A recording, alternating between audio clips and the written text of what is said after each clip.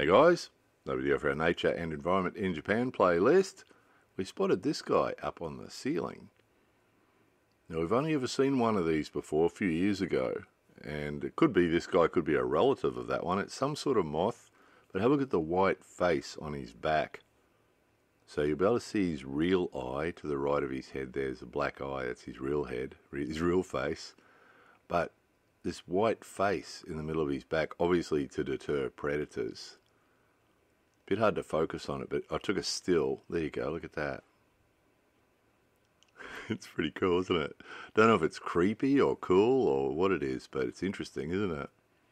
So someone else that was at our house said that they thought these were really rare, that they'd heard about them before and seen pictures of them, but they think they're pretty rare. So we think he's pretty cool. What a specimen.